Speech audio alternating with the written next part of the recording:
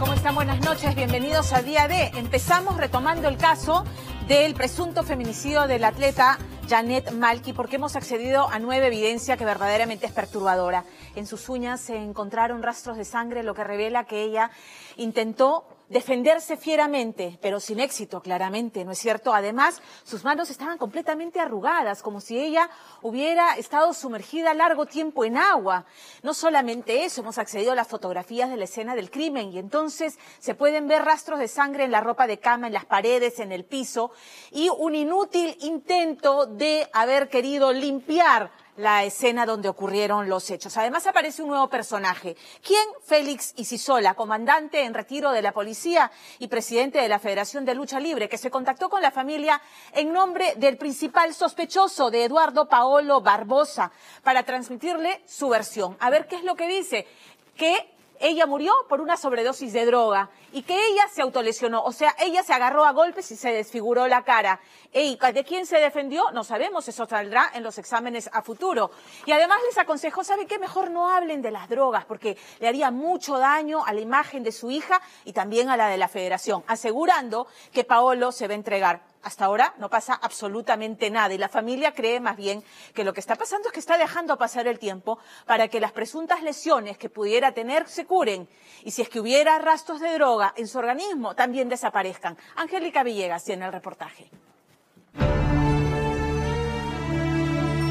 Dos mallas para luchadores libres con una talla mayor a la del atleta Janet Malky fueron encontrados en su bolso dentro de la habitación del hostal, al que ingresó con su expareja Paolo Barbosa, quien según la denuncia le desfiguró el rostro a golpes. Prendas deportivas que no coincidirían con este casual encuentro y que esta noche presentan sus parientes por primera vez en imágenes junto con otras fotografías de la escena del crimen que quedó como una pesadilla en la pupila de sus hermanos. A mí no me han contado nada.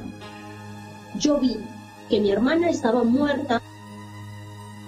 La cama era solo una tarima. Mi hermana no solo estaba con las manos arrugadas, sino estaba totalmente limpia. Yo creo que él ha intentado limpiar todo, borrar toda evidencia. Esta noche en Día D, las piezas que faltaban del rompecabezas en el expediente Malky, fotografías reveladoras, audios y mensajes de WhatsApp que de acuerdo a los parientes de la víctima revelan un crimen y no una muerte por sobredosis, como se tejió inicialmente. Paolo Barbosa, tú sabes muy bien que mi hermana no ha muerto por sobredosis, tú la sacaste. Ahí sí sale, ahí sale. A pocos días de una tragedia, la luchadora libre Janet Malky compartía su cuarentena en familia junto a sus hermanas Ingrid y Thalía, quien fuera subcampeona panamericana. Las tres se preparaban para mantenerse al día con sus entrenamientos, sonriendo al lente de la cámara, mostrándose siempre unidas. Sin embargo, esa alegría poco duraría. Y a una semana de un macabro hallazgo en este hogar ensombrecido por el crimen, los Malky encontrarían este teléfono antiguo de Janet, donde hallarían selfies que el luchador libre Paolo Barbosa envió hace 6 meses. Entonces, los parientes de quien fuera campeona nacional comenzarían a hacer memoria, recordando que un contacto al que ella tenía identificado como Pao comenzó a llamarla con frecuencia en esta historia que habría comenzado en noviembre del año pasado. También recordemos que mi hermana, y un día llegó un poco tarde y yo le dije, mira Laura, ¿por qué llegó hasta ahora? No, es que me invitaron a comer. Me dio nombres y entre ellos me dio el nombre de él. Y yo le dije, pucha, no te juntes con esa gente. ¿Por qué tú le dices a tu hermana que Paolo tenía mala fama? ¿En qué te basabas? ¿O qué era lo que se decía de Paolo en el mundo del deporte? No soy amiga de ninguno, pero siempre he recibido comentarios, no de mi familia, sino ajenos a que ese grupito con el que él para no son buenas personas. Es más, mi hermana me dijo, el hecho que ellos no tengan la misma educación que nosotros o no tengan la misma suerte que nosotros, no quiere decir que sean delincuentes o algo así. Y como que los defendí un poco. Después yo veo que todos los días, todo el día le llamaba un número que mi hermana tenía agregado por Pao, o sea, Paolo Barbosa. La llamaba todo el día. Yo le decía, ¿quién es? Un amigo, me decía. La posibilidad de una relación entre Paolo y Janet Malki además sería confirmada en estas conversaciones de WhatsApp que la atleta sostiene con una amiga días antes del crimen. Pues sí, yo le conté a Paolo todo y le dije que no quiero que sienta lástima por mí porque tengo una familia que siempre me respalda. Ahora con este chico, al parecer, por ambos lados las cosas irían en serio. Lo que pienso hacer es salir un tiempo y pues ver cómo prospera la relación. Seguidamente, el entorno de Janet Malki concluía que esa mañana, cuando la ven por última vez, sí iba al banco a retirar el dinero que le asignó el padre de las hijas de su primer compromiso, porque vieron el depósito. Pero días después les sorprendió que en el bolso que ella llevaba aquella trágica mañana tenía estas mallas de lucha libre que no iban con sus medidas, por lo que creen que después de salir del banco, aunque ya había concertado un encuentro con Paolo, quizás inicialmente no era por motivo sentimental, sino para venderle estas prendas, que según su entorno son difíciles de conseguir en el mundo de la lucha libre. Por lo que a partir de aquí, los Malki comienzan a reconstruir los hechos, haciendo público este interrogatorio policial hecho al cuartelero del hostal, quien describe a Paolo, indicando que efectivamente él ingresa con Janet, entregando su documento de identidad, pagando 30 soles para quedarse en la habitación 303, transcurridas las 10:30 de la mañana. El que alquila y paga la habitación es el chico y cancela 30 soles que viene a ser por un periodo de 5 horas. Es por eso que como a las 6 de la tarde subí a la habitación a tocarle la puerta para decirle que su hora había terminado. Los Malki creen que esas 5 horas pagadas por Paolo fueron su coartada para cometer el crimen que ya había planificado, en vista que cuando el cuartelero va a buscarlo, porque ya había vencido su estadía, este le dice que se quedará hasta el día siguiente y ya no vuelven a ver a Janet en el lugar. Momento para el cual su familia, al ver que las horas pasan sin saber de ella, coordinan reportarla desaparecida en el grupo de WhatsApp. Mensaje que creen que ya lee Paolo, quien al verse descubierto decide llamarlos desde el teléfono de Janet para reportar que ella está inconsciente por accidente. Por parte de Paolo recibimos 2 llamadas y mi hermana le preguntaba que si estaba consciente, que cuánto tiempo lleva inconsciente, a lo que él le responde, ¿no?, que ha estado inconsciente 5 horas. Se le preguntó si se le había llamado a emergencias, que si había tomado los signos vitales. Él dijo que no sabía números de emergencias, que no sabía tomar signos vitales y que él estaba influenciado con efectos de la droga y es por eso que estaba totalmente ido y no sabía qué medidas tomar, ¿no? Más allá de lo que según ustedes Paolo les revela, ¿ustedes en las palabras o en la forma de hablar de él sentían que podía estar bajo efecto de algún estupefaciente? La verdad sí, porque no podía expresar bien sus ideas. Ingrid y Jorge recuerdan que al obtener la dirección del sitio, coincidentemente en el hostal, ven salir a Paolo pasadas las 11 de la noche y él indica que tiene una emergencia y deja ahí a su enamorada, negándose a entregar la llave, retirándose del lugar, produciéndose minutos después la llegada de los Malki. Yo empiezo a tocar la puerta de la habitación 303 y nadie abría. Yo gritaba, Janet, Janet. Cuando estoy parada, miro al suelo y veo 2 manchas de huellas de zapatilla con sangre que parecían haber sido limpiadas. Regresa el chico del hotel con la llave y más bien abre la puerta del cuarto. Esta es la puerta y mi hermana estaba acá. Yo abrí la puerta y la chocaba a ella. Entonces, lo primero que veo es a mi hermana desfigurada, ahí ya se le veía hinchada y toda golpeada, su nariz, sus labios estaban enormes, la mano derecha la tenía súper arrugadita. Cuando me indicas que tu hermana tenía los dedos arrugados, ¿es como cuando una persona se baña durante mucho tiempo? Mi hermana no solo estaba con las manos arrugadas, sino estaba totalmente limpia. Si tenía tantos golpes en la cara, mi hermana ha sangrado mucho. Y él la ha bañado, la ha limpiado, ha intentado limpiar la escena.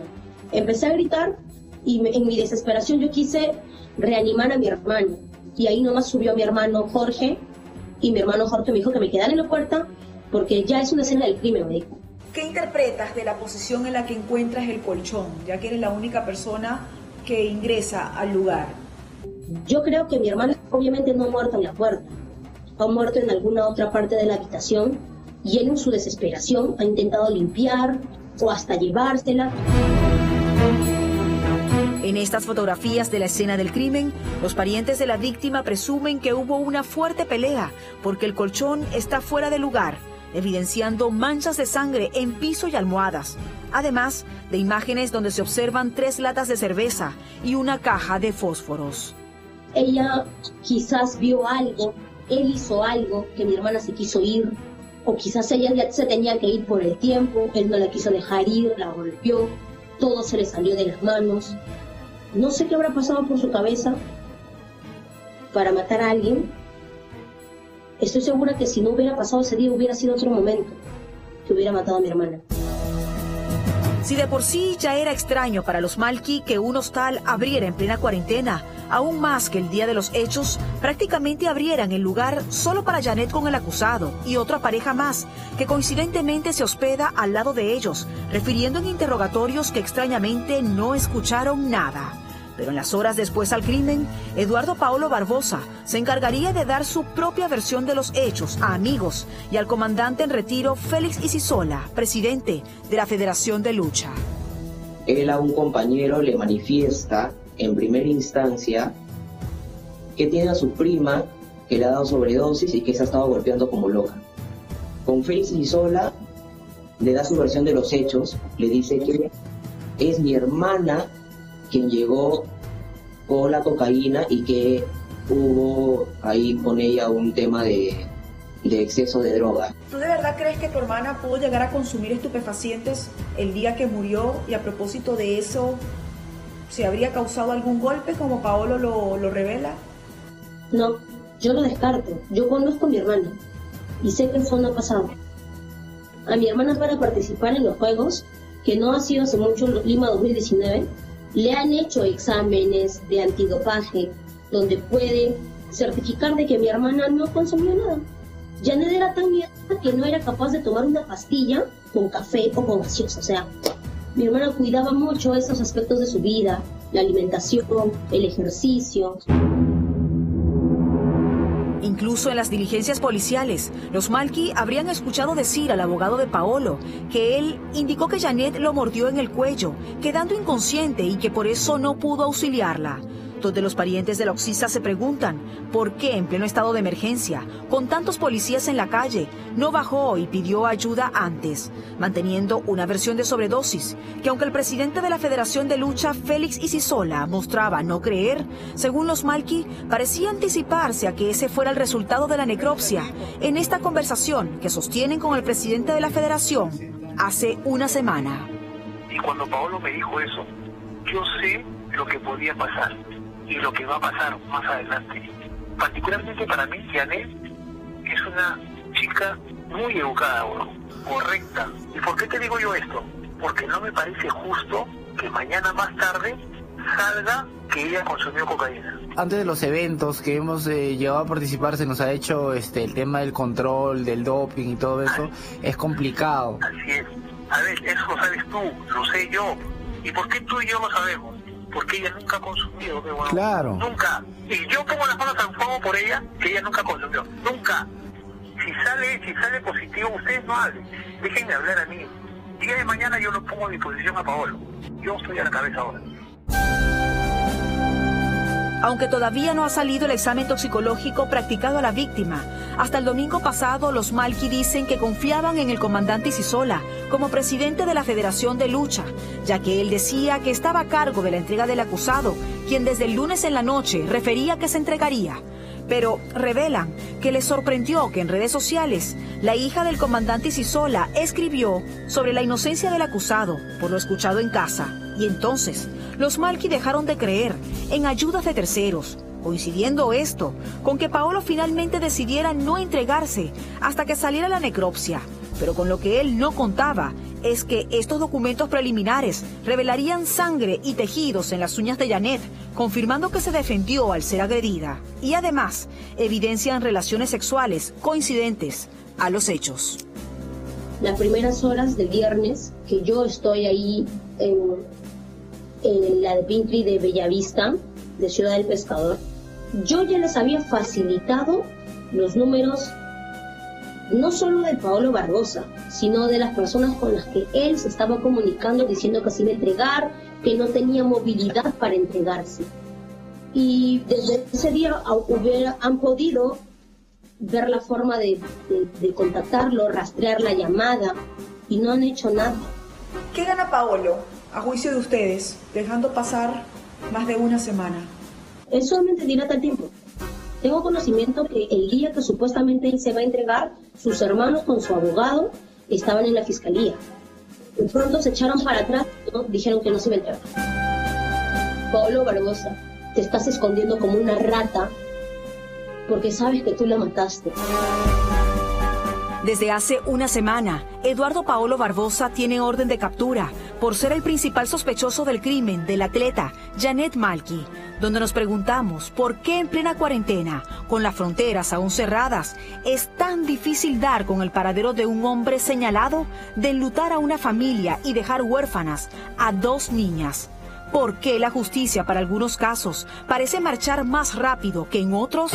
Que la promesa que la hermana de Janet le hace entre lágrimas quede impregnados en los oídos de quienes hoy deben hacer valer la autoridad. Te prometí que haría justicia, que me encargaría de tus pequeñas y las amaría como mis hijas. Él va a pagar lo que te hizo. Te lo prometo, mi cerdita. Te amo eternamente.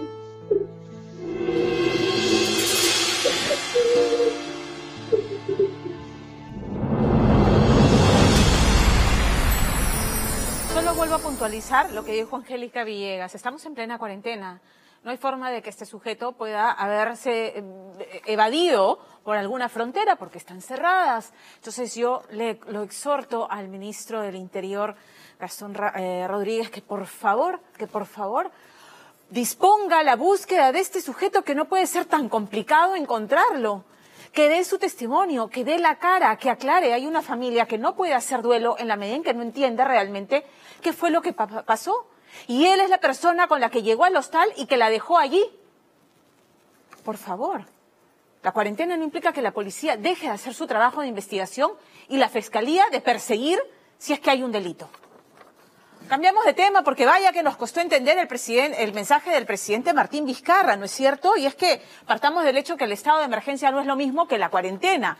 Y mientras el presidente enumeraba las actividades económicas que se flexibilizan a partir de mañana, todos nos seguíamos preguntándonos si seguíamos en cuarentena o no. Ahora ya lo sabemos y lo tenemos claro.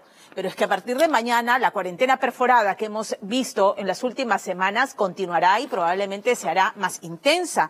Y hay varios factores que han convertido al Perú en lo que el diario The Guardian de Reino Unido ha calificado como la paradoja peruana. Analistas y observadores coinciden en que hay factores que han convertido al Perú en esto, en un caso de estudio internacional, porque vamos, que fue el primer país de la región en imponer las medidas estrictas que en otros países también se han aplicado con muchos mejores resultados. ¿Qué pasa? Un sistema de salud endémicamente precario, 70% de informalidad, 70% de peruanos que viven del día a día, un Estado además que ha demostrado incapacidad para hacer llegar oportunamente los bonos, los subsidios y las canastas de alimentos. Entonces el resultado es que al día 70 de la cuarentena tenemos pues eso, las colas en los bancos para cobrar el bono, las aglomeraciones en los mercados, que es el cóctel perfecto para la aglomeración y para el contagio. Entonces, así están las cosas, y no es que a partir de mañana el virus deje de existir, estará entre nosotros, convive con nosotros y tendremos que adaptarnos a esa nueva forma de socializar. Lo que vamos a tener ahora con Lorena Ormeño es que va desgranado y se lo explica como con manzanas, cómo es la apertura de estas nuevas actividades, cómo va a funcionar cada uno de los rubros que ha mencionado en su mensaje el presidente de la República. Preste mucha atención.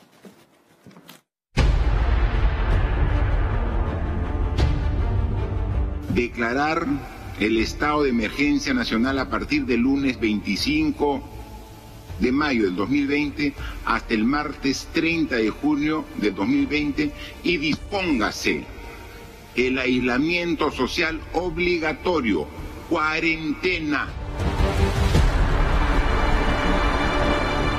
Fueron primero 15 días, hoy se cumplieron 70 y el 30 de junio serán más de 100. Poco más de 3 meses de aislamiento social para enfrentar la COVID-19, que en nuestro país ya ha dejado más de 3.200 muertos.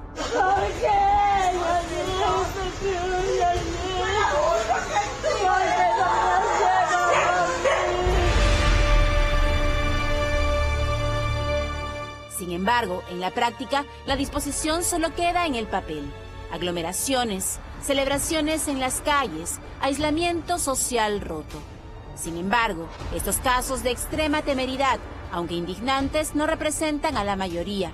En un país con el 71% de informalidad, parar la olla es lo que obliga a muchos a desafiar el contagio y salir a ganarse la vida.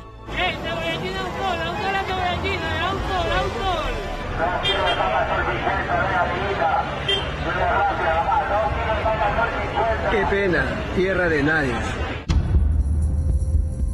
Esta semana, con 112.000 positivos y solo en Lima 1.200.000 puestos de trabajo perdidos, la Organización Mundial de la Salud anunció que Sudamérica sería el nuevo epicentro de la pandemia, siendo Perú el segundo país con mayor número de infectados. Así, el presidente Martín Vizcarra anunció la 5ª ampliación del estado de emergencia hasta el 30 de junio. Tenemos que aumentar 10.000 camas hospitalarias. Tenemos que aumentar 1.000 camas UCI para tener la capacidad necesaria y suficiente para atender la demanda actual y la futura. Esto va a ser en este proceso y en este periodo de la extensión del estado de emergencia. No solamente es tener la cama hospitalaria, sino también los medicamentos que se requieren y que se han visto que son los que dan resultados satisfactorios. También tenemos que hacer la compra para que estén distribuidos a nivel nacional e incluso también con tratamiento de las personas que con síntomas leves llevan su enfermedad en su domicilio.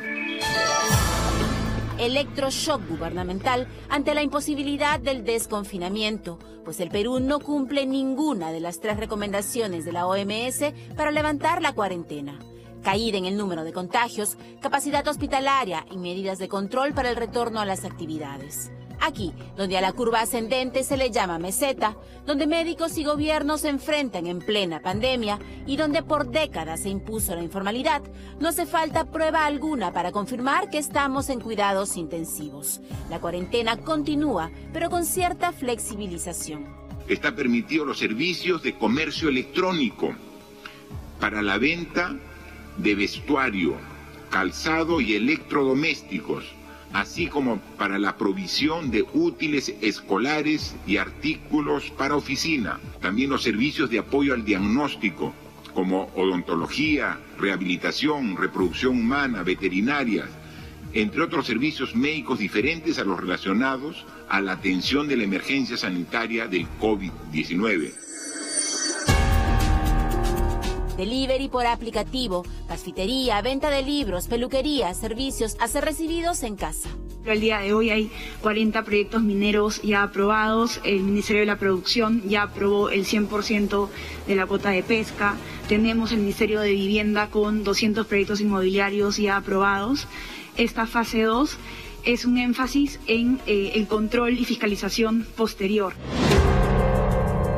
Volverán además los deportes profesionales sin contacto y el fútbol, aunque como en Europa con partidos sin público, lo que representará para los clubes una reducción del 30% de sus ingresos. Pero ¿cuáles serán los protocolos para el retorno? Les van a controlar la temperatura, les van a hacer sus pruebas también, pero cuando hay choque de ellos, cuando hay juego, hay fluidos. Entonces yo pienso que ahí la vigilancia va a tener que ser bastante exhaustiva de, al término del juego, el lavado inmediato con bastante agua y jabón. No los puedes desinfectar porque no puedes usar desinfectantes, pero sí agua y jabón, y con el control, ¿no?, de lo que son las pruebas rápidas. Similar protocolo en todos los deportes y en las empresas, taxis y transporte público, 50% de aforo y fiscalización permanente. Los puntos principales están en relación a la limpieza y desinfección, al personal y las características del personal de acuerdo a la edad, al peso, a la ocupación, es decir, al nivel de riesgo que tenga la población, los controles de temperatura, los controles de las pruebas de repente rápidas que se tengan que hacer, tanto para el regreso como para el reingreso. ¿Y cuál será el real impacto de esta reapertura económica? 10 entra ahora en mayo, ¿no es cierto? 10 en junio, pero no va a llegar a 100. Si llegará a 90, nomás ahí se para, porque hay actividades que nunca van a volver. Ese declive se va a volver a recuperar poquito a poco todos los meses, hasta agosto, que culmine la fase 4 de entrada. Pero hay una fase 5 que no está escrita, que es la que no va a volver. Por ejemplo, no va a haber turismo todavía por un par de años, por lo menos. Transporte masivo, como lo conocíamos. Restaurantes abiertos al público, como lo conocíamos. Eso no va a volver. Tampoco cines, ¿no? Ni gimnasios. Ninguna actividad, digamos, que congregue mucha gente va a volver. Misas, ¿no? Matrimonios. Olvídate de discotecas, ¿no? Eso no va a volver. Hasta que haya vacuna. Durante la cuarentena, la economía operó al 44% de su capacidad y en 15 días, en marzo, el Producto Bruto Interno decreció en 16%. Martillazo negativo en nuestros bolsillos. Más cuando por la informalidad, los ambiciosos planes de rescate económico no llegaron a tiempo. Cada semana que pasa, que estamos encerrados en cuarentena, se pierde aproximadamente un punto de crecimiento, un punto del producto. Y de ese punto, la mitad, un poco más, lo aporta el sector formal. Entonces sí es importante que estas fases de reapertura se vayan dando de manera ordenada, de manera estricta, cumpliendo los protocolos para minimizar la probabilidad de que surjan más contagios, porque efectivamente un rebrote masivo en el que muchas personas se contagien, que obliga al gobierno a implementar otra cuarentena súper estricta, sería muy complicado en materia económica, ¿no? Sería difícil de aguantar un golpe así. El virus viaja en combi. Y entonces estar en una combi 2 horas es terrible. Eso hay que restringirlo. ¿Cómo lo restringimos? Prohibiendo el aforo, ¿no? Tú no puedes circular con gente llena como antes, pero para que eso sea posible vas a tener que cambiar los horarios. Un grupo entra a las 7 de la mañana, otro a las 8, otro a las 9, otro a las 10 de la mañana, y por turno, ¿no? Un día sí, un día no de trabajo. Porque de nada sirve que tú, en una empresa formal, ¿no? Esté impecable, limpiecita, llena de cloro, a la entrada te dan guantes, tú usas máscara, ¿no? De nada sirve eso, lo pierdes a la hora de salir del trabajo, ¿no? Cuando vas a tu casa, pierdes todo ese esfuerzo de todos porque te metes en un micro de 50 personas. ¿Cuánto costará a la salud reactivar la economía? El presidente no lo dijo, pero duplicar camas habla de más contagios. Debió decir, compatriotas, preparémonos para un aumento de infecciones. Eso es parte natural del estar abriéndonos y de volver esta vez a incorporarnos a la apertura económica. Pero no se preocupen, que estamos por aumentar el número de camas, tanto en UCI como las camas hospitalarias en general. Pero nos debe alertar, no nos debe caer como sorpresa. A más desplazamientos, más peligro. Para Miguel Palacios, decano del Colegio Médico, la respuesta sería adicionar a la cuarentena un plan de cercos epidemiológicos para las zonas más afectadas que podrían detener el avance del virus. Hay lugares, distritos de Lima, que no son más de 10, que tienen una alta cantidad de personas contagiadas. Por ejemplo, San Juan del Lurigancho. Y no es todo San Juan del Lurigancho. Están identificados algunas avenidas, algunas calles y 2 a 5 asentamientos humanos. En esos lugares tiene que aplicar el cerco epidemiológico, que significa cerrar completamente la zona para impedir que personas salgan y que personas entren dentro de esa zona roja. Por supuesto, asistiéndolos desde el punto de vista social, nutricional. Y no basta con 2 semanas ni 10 días. El verdadero cerco epidemiológico en esa zona es por 30 días. Para Palacios estamos entrando en la etapa más dura y de decisiones prácticas dependerá soportar. ¿Pero lo estamos haciendo? Las personas que toman la decisión, métanle matemática, ¿no? Justo dejan salir 50% de los buses. ¿Ese es el número correcto? ¿Se ha hecho una función para determinar cuál es el máximo de buses que puede salir para atender a la mayor cantidad de gente? ¿Se ha hecho de esa manera? Si fuera así, expónganla, la pueden utilizar en Aprende en Casa. Durante 70 días, Marco Loret de Mola, experto matemático, ha analizado la curva, el martillo y el baile del contagio en la cuarentena. Y pese a todo, quizá hay esperanza. Hasta el día de hoy, sábado, estamos cerrando la semana con un porcentaje menor de crecimiento que la semana pasada. Cosa que nos anima y debemos ser cautelosos también y esperar los resultados de la siguiente semana para ver si ya empezamos a ingresar a una especie de meseta, una especie de plano, ¿no? ¿Cuándo sería la meseta? No se sabe. De hecho, algo muy importante que tiene que hacer el Estado es mantener la cantidad de pruebas, la mayor cantidad y la mayor calidad de las mismas, para de esa manera saber si estamos dando pasitos hacia adelante o no. Curva o meseta, el tiempo lo dirá, pero con el sistema de salud ya colapsado, cada vez más mueren esperando una cama en un hospital o en la puerta de una clínica al no poder pagar sus altos costos. Aunque hace un mes se aprobó un decreto en el que el Estado anuncia que pagará el costo de atención privada. El problema es que ese decreto legislativo ha devenido solo en lírico. No se está aplicando después de un mes, porque no se han puesto de acuerdo los tres actores, que son Salud, el CIS y la Asociación de Clínicas Particulares. Y hasta ahora están negociando el tarifario por aplicarse. Yo pienso que debería el Estado ser mucho más flexible y pagar lo que haya que pagar.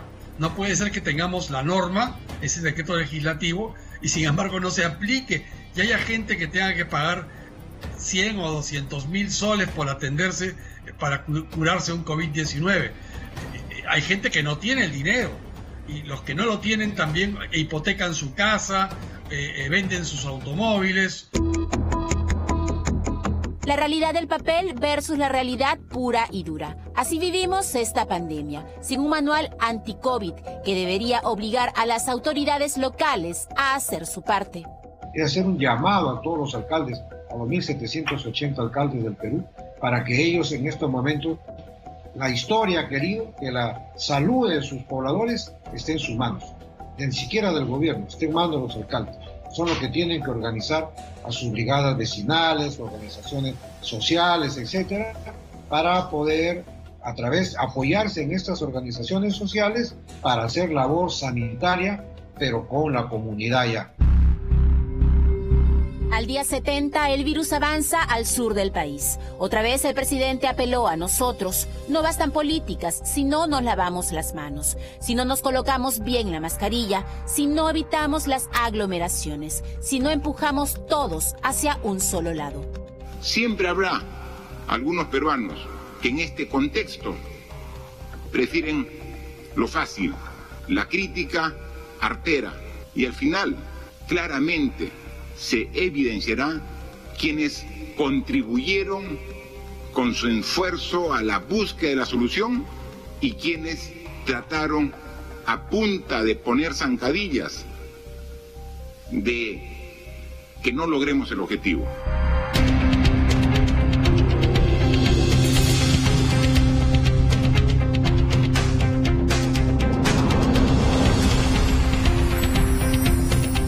Mañana no dejarán de haber contagios, mañana no dejarán de haber muertes. El virus está entre nosotros y de eso quiero hablar, cómo lo perciben los niños.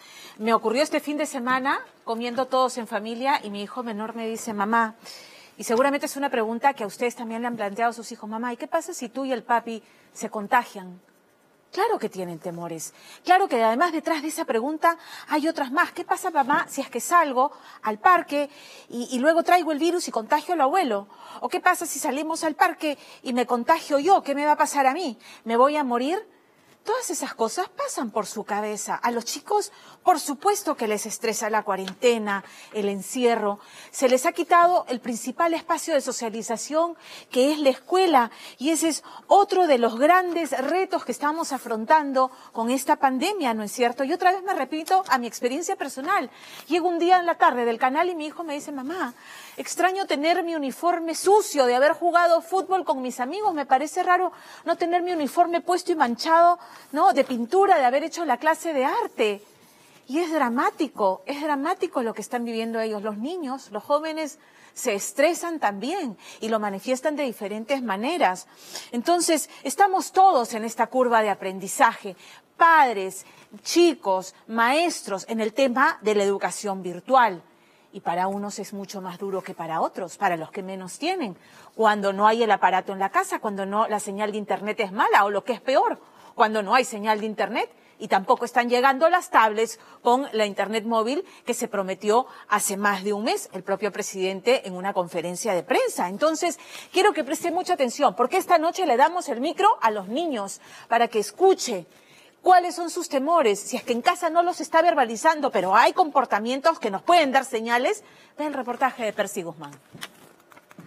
Hoy va a ser el primer día que voy a salir y primero me voy a poner esta mascarilla, luego este protector facial y luego para salir voy a ponerme esos zapatos que van a ser los únicos que voy a utilizar para salir. ¿Emocionada? Sí. ¿Nerviosa? Un poco.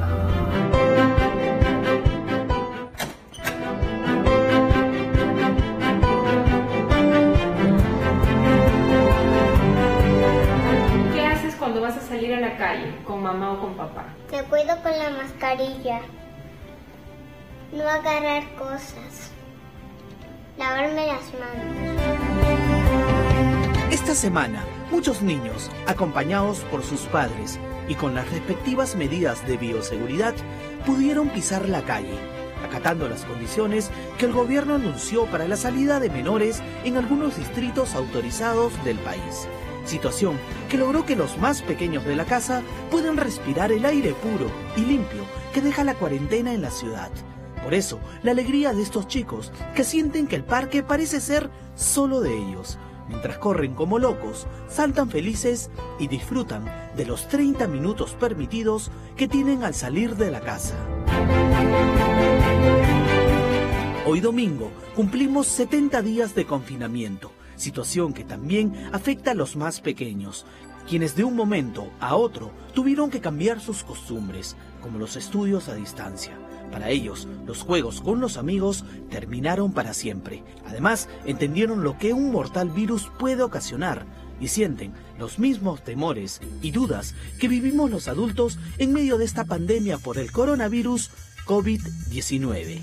Tengo mucho miedo de contagiarme porque es un virus que recién ha salido, no hay cura y muy pocas personas se llegan a salvar. Entonces yo tengo miedo de que a mí me pase algo como lo que les pasó a las demás personas por no cuidarse. Yo pienso que el coronavirus es una enfermedad que puede llegar a ser mortal y tenemos que prevenir porque no sabemos cómo nos va a afectar. Me da miedo contagiarme y contagiar a otras personas en casa porque aunque yo no salga, me da miedo tener el virus aquí entre nosotros en mi casa. A veces hemos pensado, hemos leído que los niños pudieran tener una facilidad para adaptarse mejor, lo cual en parte es cierto, pero también es muy difícil desvincular a un niño de su entorno familiar.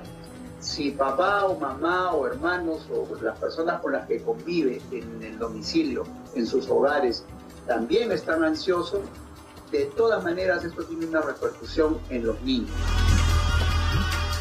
Es el COVID-19. Esto es lo que le vamos a hacer. ¡Fuera!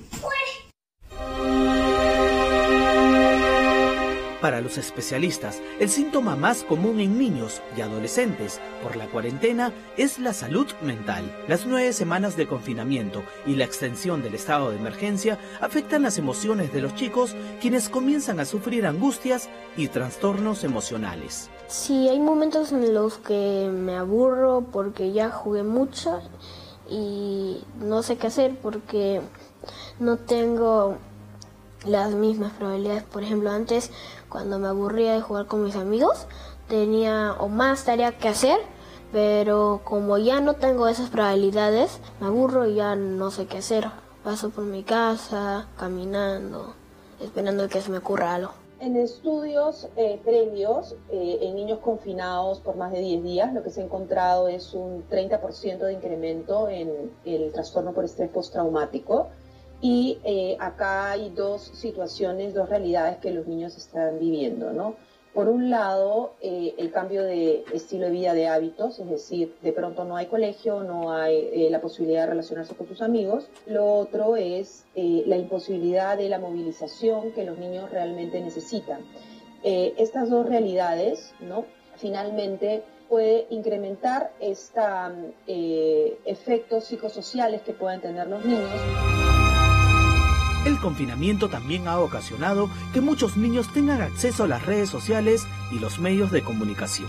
Aquí se recomienda que los padres monitoreen a sus hijos para que puedan entender y analizar las noticias que todos los días ven en casa.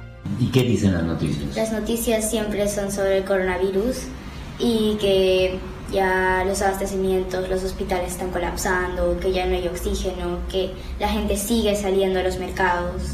Y simplemente la ignorancia de personas. ¿Tú crees que es ignorancia o también es necesidad? Algunos puede ser ignorancia porque se ve que hay gente que va a comprar cerveza, dulces, y algunos sí es necesidad, la comida. Siempre va a ser necesario ir por comida. Poner mucha atención a la comunicación, poner mucha atención a cómo los niños y niñas, qué emociones están teniendo los niños y niñas con lo que está pasando. Cuando el presidente anunció la medida, ya cuando esta semana se ha aplicado la medida, no querían salir a la calle porque están asustados, porque llevan 90 días escuchando de que hay un peligro en la calle, en el aire. No solo es el miedo al contagio, otra afectación por la pandemia fue la suspensión del inicio del año escolar y el posterior anuncio del programa Aprendo en Casa, medida que el gobierno dispuso para que los alumnos continúen con sus estudios. Hoy domingo se cumple el primer bimestre de esta nueva forma de educación a distancia. Pienso que las clases a distancia fue un poco difícil acostumbrarme porque con este cambio yo me sentí un poco cansada a veces, me cansaba la vista y también me dolía por ratos la espalda. Yo prefiero ir al colegio porque ahí estoy con mis amigos y me siento más segura. Segura porque con las clases virtuales yo no sé si cuando yo le mando las tareas o los exámenes o lo que te haya dejado el profesor, le llegó al profesor, porque a veces el internet falla, a veces no se pueden dar las clases o simplemente no les llega. Mientras que en el colegio puedo acercarme al profesor y decirle: profesor, ¿ha visto mi tarea? O profesor, tal cosa, y así. Y lo que ha ocurrido en los primeros 2 meses es ese aprendizaje por parte de padres, alumnos y profesores.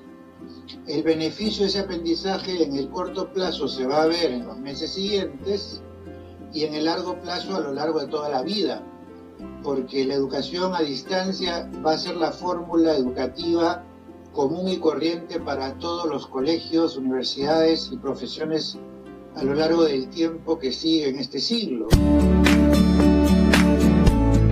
Desde que el presidente de la República anunció el estado de emergencia, muchas familias han optado por cumplir al 100% con la cuarentena, como es el caso de los papás de Fernandita, una niña de apenas 5 años que, a pesar de su corta edad, sabe de los peligros que provoca el coronavirus. ¿Y por qué no sales de casa? Por el coronavirus. ¿Y qué es el coronavirus? Es una enfermedad que podrías morir. ¿Ah, sí? Sí. ¿Y cómo puedes contagiarte? Tocando cosas y luego tocarte la cara. Ajá. ¿Y tienes miedo de contagiarte? Sí. ¿Por qué? Porque me puedo morir. Fernanda sí ha estado mucho más irritable, más sensible, se desespera, dice: ¿qué hago? Se aburre. Si bien ha tenido disposición con las clases virtuales, son momentos muy cortos, ¿no? Entonces es complicado manejar a una niña de 5 años y explicarle que en realidad no puede salir a la calle, ¿no? Muchas familias han buscado la manera de evitar el aburrimiento de sus hijos por el estado de emergencia, como leer un libro, tocar un instrumento musical, pintar lienzos, preparar postres, practicar deporte y en algunos casos tener desde esta semana la posibilidad de salir a la calle.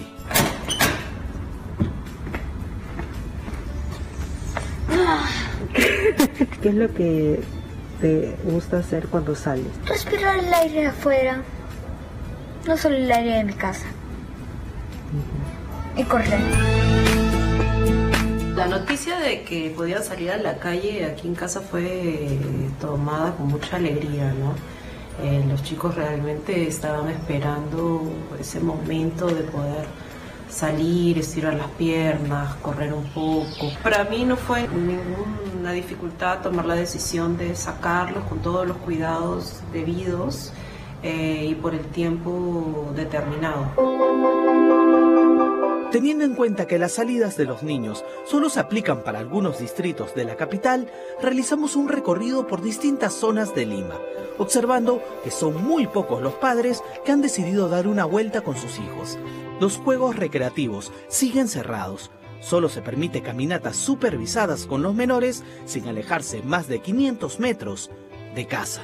De hecho, marcamos unas reglas antes de salir. ¿Cuáles eran las reglas para salir, Rafael?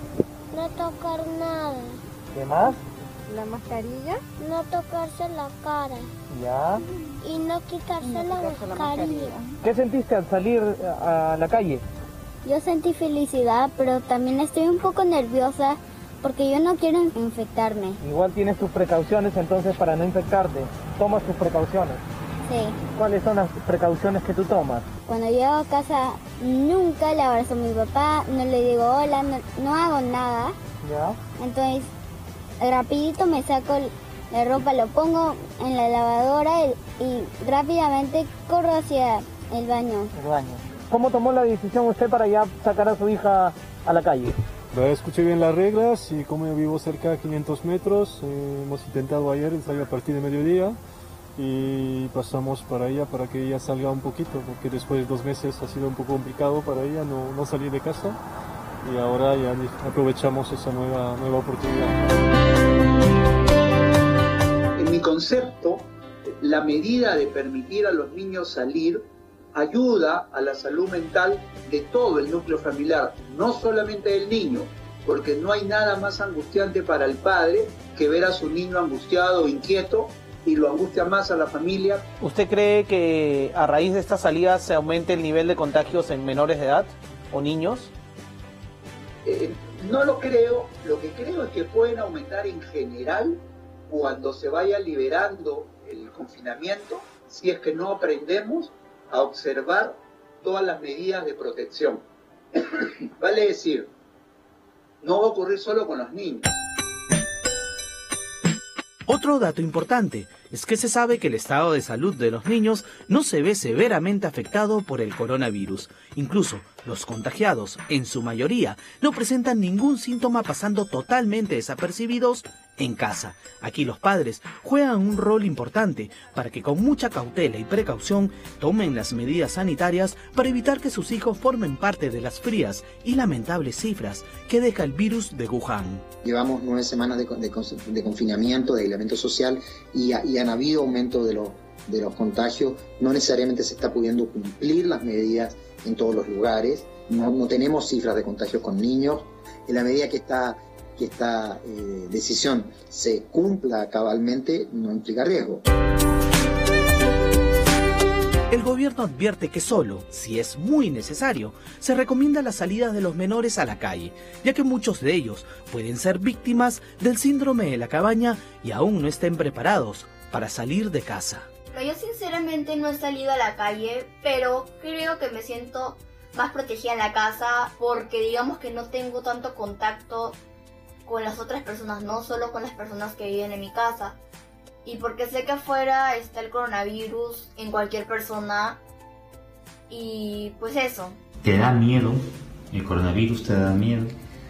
Un poco sí. La verdad es que sí tengo miedo de que esto pueda afectar en toda nuestra vida. Pero sí me da un poco de miedo. ¿Qué te da miedo? ¿Contagiarte? ¿Qué te da miedo? Me da miedo contagiarme y contagiar a otras personas en casa, porque Aunque yo no salga, me da miedo tener el virus aquí entre nosotros en mi casa. ¿Qué le recomendarías a los demás niños? Que no salgan a la calle. ¿Por qué? Porque se pueden contagiar. ¿Y se contagian solos? Sí. ¿Y después? Contagian a otras personas y esa persona va a contagiar a otra y así. A menos que se cuide muy bien y no contagie a otras personas. Pero si no se da cuenta puede morir.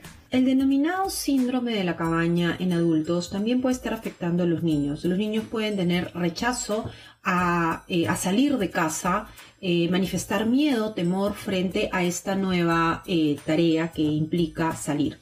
¿Qué es lo que tenemos que hacer los padres? Es no presionar a los niños, respetar sus tiempos, validar lo que están sintiendo, es decir, que ellos expresen lo que piensan, lo que sienten, y además de eso, lo que pueden hacer también los padres es practicar las salidas, ¿no? Con todas las medidas de bioseguridad, y los padres, obviamente, están muy seguros de que van a sacar, transmitirles toda esta confianza para que ellos se sientan protegidos. Ante la extensión del estado de emergencia hasta el 30 de junio y teniendo en cuenta que el coronavirus circula comunitariamente en el Perú, los padres y adultos estamos obligados a enseñarles a nuestros hijos sobre este virus y todas las medidas de prevención y bioseguridad. Además, la comunicación es muy importante para que los pequeños también entiendan y se adecúen a esta nueva convivencia social o forma de vida. He estado muy feliz de estar en el parque. Ahora me voy a casa a seguir cuidándome. Chao.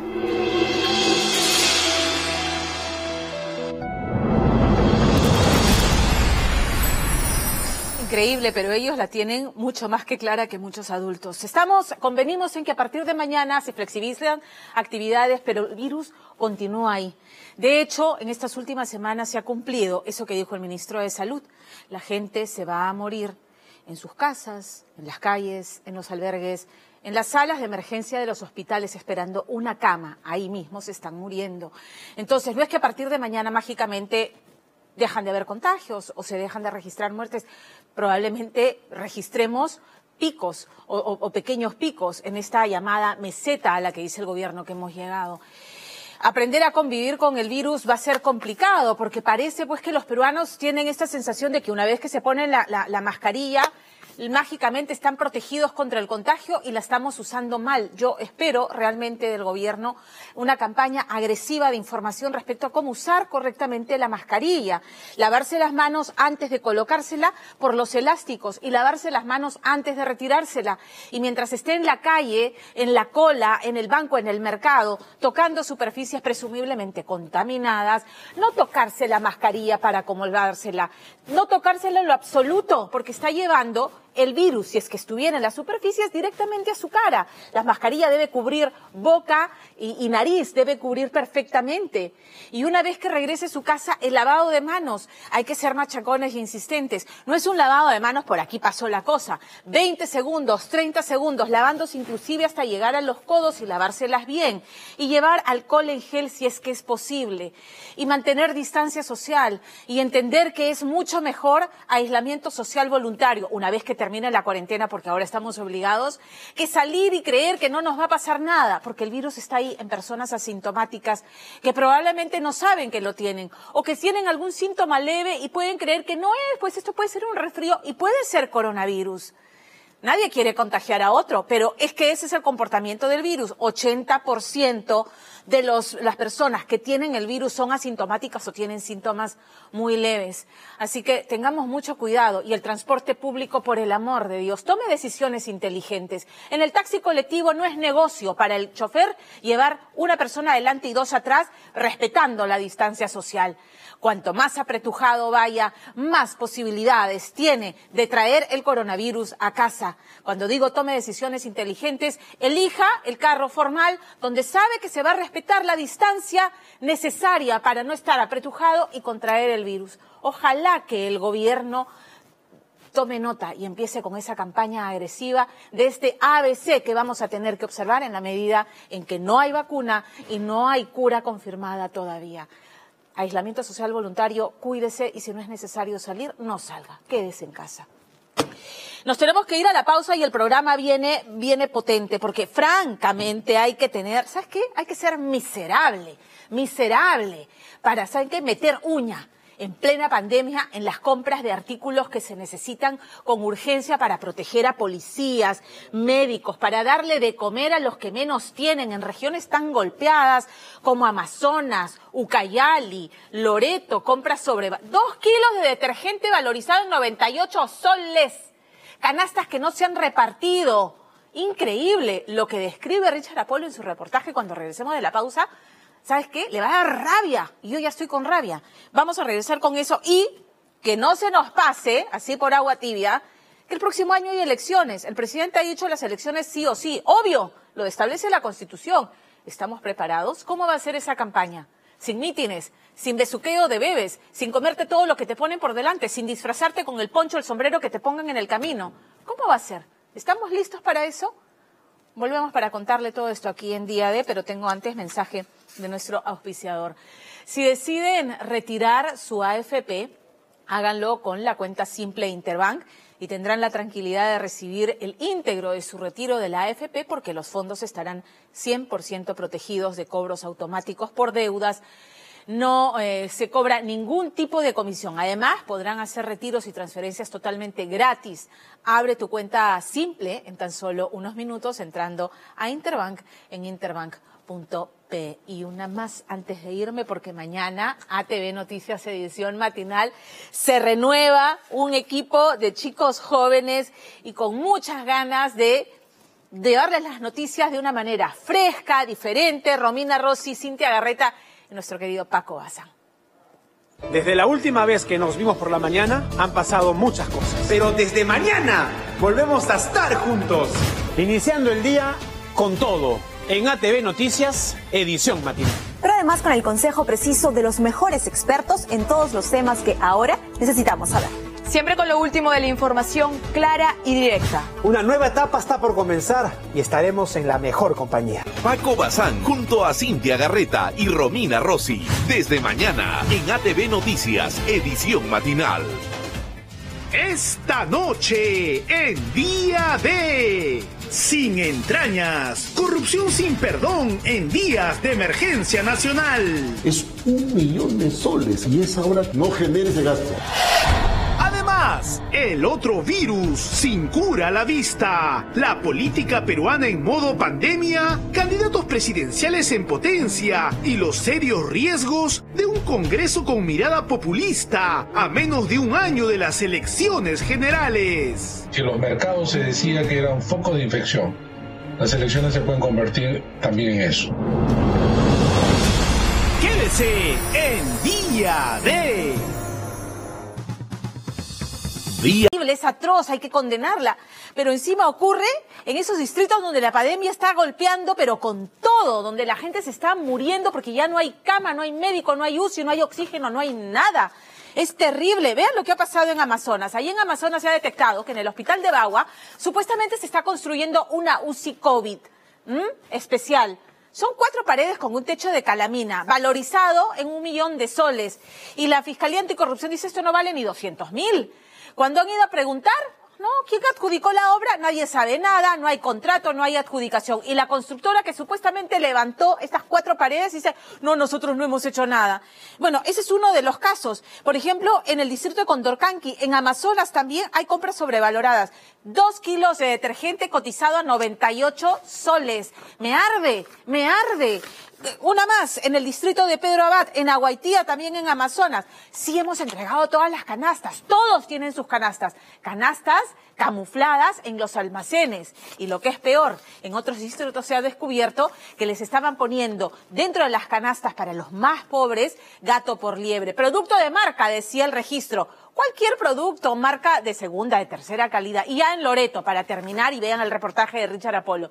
En Loreto, en la casa de un médico del hospital de Loreto, almacenando medicinas que luego vendía por lo bajo, por el amor de Dios. Esta gente no merece perdón. Richard Apolo. Estas imágenes corresponden a la mañana del 21 de mayo último, en Iquitos, una de las regiones más golpeadas por el COVID-19, donde tener acceso a oxígeno y medicinas, buscando hacer frente a los estragos del coronavirus, es literalmente de vida o muerte. Sin embargo, esto poco o nada les parece importar a muchos que ven la oportunidad perfecta para hacer dinero, jugando con la salud de la gente. Y la cantidad que tiene cada una de las medicinas se presume que no es no para comercializar.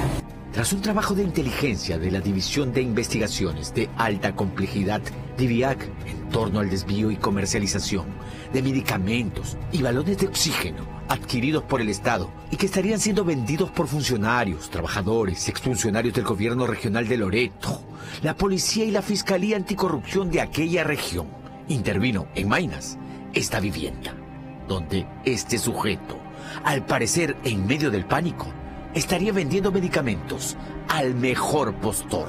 Independientemente de que estas medicinas sean del Estado, usted también podría estar cometiendo otro delito. Claro. Es el delito de representación. Y la verdad, quién te ha dado, qué funcionario te ha dado, qué también te ha dado. Usted dice que esta medicina ha dado el viernes, esta medicina llegó de Lima el viernes. Así que lo que estoy diciendo usted es falso. Y es que sorprendido, Jeffrey Alexis Vázquez, quien investiga el Ministerio Público, sería pareja sentimental de una fiscal de la zona, había intentado justificar la cantidad de medicamentos en su poder, aduciendo que eran para su suegro. Sin embargo, termina confesando de dónde y quién sería, entre comillas, su proveedor. Eso me regaló un amigo doctor. El doctor Leroy. Doctor Leroy. No, doctor Leroy. ¿Dónde trabaja? Doctor Leroy. En emergencia, Si este caso despertó su indignación, espere a ver qué encontró la Fiscalía Especializada en Delitos de Corrupción de Funcionarios cuando, junto a la DIVIAC, llegó el 6 de mayo último hasta el Hospital de Apoyo Gustavo Lanata Luján, en Bagua. Y encontraron a estos hombres en pleno trabajo de construcción de un área de 25 metros por 15, se supone, destinada a cuidados intensivos UCI para pacientes COVID. Y mientras el Ministerio Público recorre la obra, una respuesta de los que dicen ser representantes de la empresa constructora dio la clarinada de alerta que algo no andaba bien. Su letrero de la obra.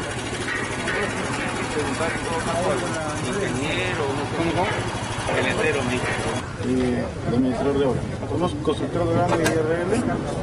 Somos una empresa de Amazonas, Chachapoya. Estamos ejecutando el plazo contractual inicial el día 24.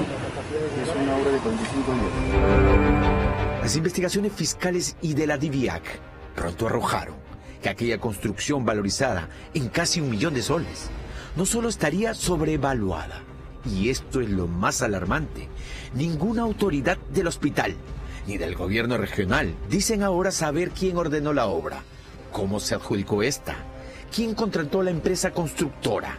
Y para colmo, parece no existir documento alguno, dice la Fiscalía Anticorrupción, que avale la realización de la obra. Y en el hospital el director nos indicó que él no tiene conocimiento que lo está ejecutando el gobierno regional. Nos quedó la sorpresa, no tenía ningún documento, por lo que de inmediato con la DIVIAC nos trasladamos al día siguiente hasta la Dirección Regional de Salud a preguntarle al director que quién estaba ejecutando esa obra. Y nos dimos con la sorpresa de que dijo que ellos no tienen ningún documento. Luego de la búsqueda de unos minutos, nos damos con la sorpresa que la obra se estaba ejecutando desde el primer día de abril y que recién el 5 de mayo habían ingresado el expediente técnico. Para sorpresa de todos, lo había realizado el gobierno regional y no la DIRESA. Estas imágenes del 8 de mayo dejan ver al director regional de salud DIRESA Amazonas, Ronald Ramos, reconociendo frente al fiscal Guido Ojeda y representantes de la Contraloría de la República que de la obra en cuestión desconoce todo y aduce que cuando él tomó el cargo el 2 de mayo de este año, la construcción ya estaba en marcha. Sé que no va a estar del todo bien, pero lo que me interesaría saber es que si la dirección de la gestión anterior entiende así, se suscrita ya aprobada la contratación directa. Me parece que no. Y me dice que la infraestructura es pequeña. ¿Vale? 15 por 25 metros.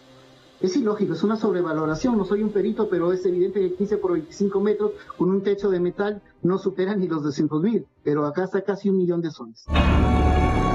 Según el fiscal Ojeda, que no haya un cartel indicando los pormenores de la obra e indicando qué empresa la construye, es porque estos hombres que el 6 de mayo dijeron a la fiscalía ser representantes de la empresa constructora Durango, habrían tomado el nombre de dicha empresa, ya que, dice la fiscalía, los verdaderos dueños de Durango EIRL habrían negado la construcción de alguna obra en el hospital de Bagua. ¿Qué delito se habría cometido ahí, doctor? Nosotros somos bien prácticos. Acá ha habido una colusión. Más allá del desaprendimiento o el agravio que haya habido entre la entidad que está en materia de investigación, los funcionarios del GOREA, de la DIRESA y la constructora. Porque al final ya está la construcción, nadie la aprobó y nadie sabe cómo la construyó.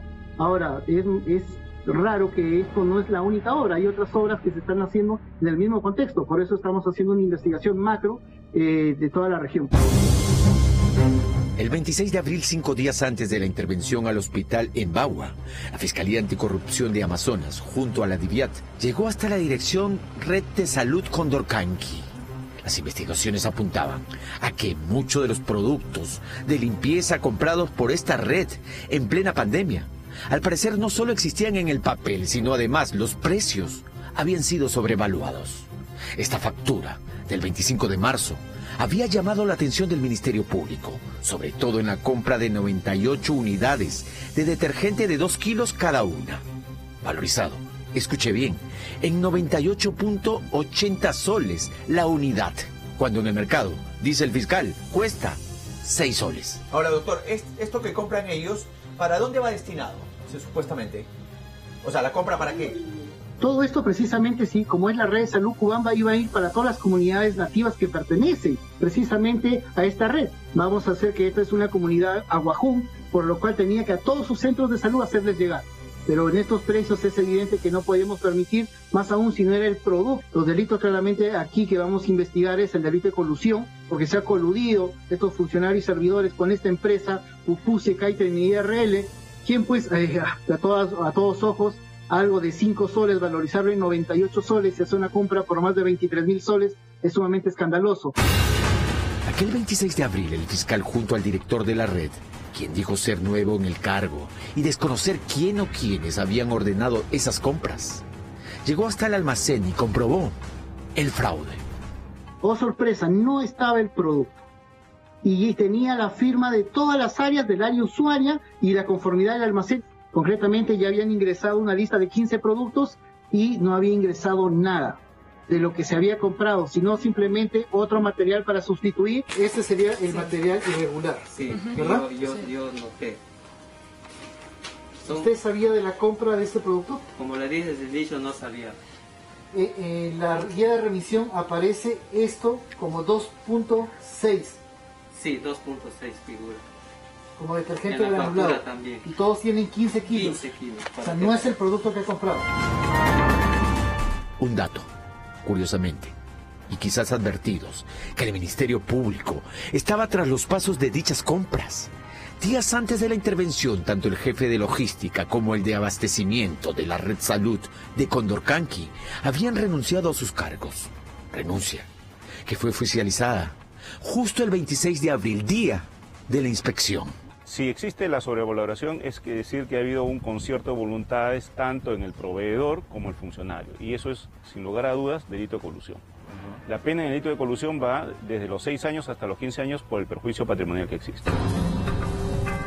Concierto de voluntades que investiga la Fiscalía había sucedido también en la Dirección de Salud de Junín, donde tras una inspección fiscal se halló mamelucos para la protección de doctores, enfermeras y demás personal de salud que no correspondían a la marca comprada, que estaban en mal estado e incluso algunos rotos. Esto está en una bolsa simple, voy a proceder a despegar esta cinta. Ya, a ver. Vamos a sacar esto. Como se visualiza, está ongueado. Amarillo. Mire estos puntitos. Pero bueno, ya se procederá a realizar la pericia respectiva, ¿ya? Yo estoy dejando constancia de que vamos a llevarnos esto como muestra, ya que son mamelucos que están amarillentos. Claro. Ya, y que podría ser que no... Podría ser de 4.002 hongueados, ya pues es un...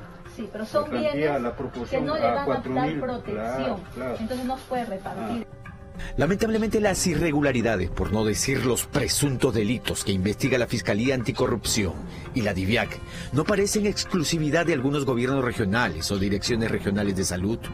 El estado de emergencia parece haber sacado también lo peor de ciertos funcionarios municipales que han convertido el dinero desembolsado por el gobierno para la compra de canastas destinadas para la población vulnerable en su caja chica, en su negocio redondo, como parece ser habría pasado en la municipalidad de Aguaitía, en la provincia de Pedro Abad, en Ucayali.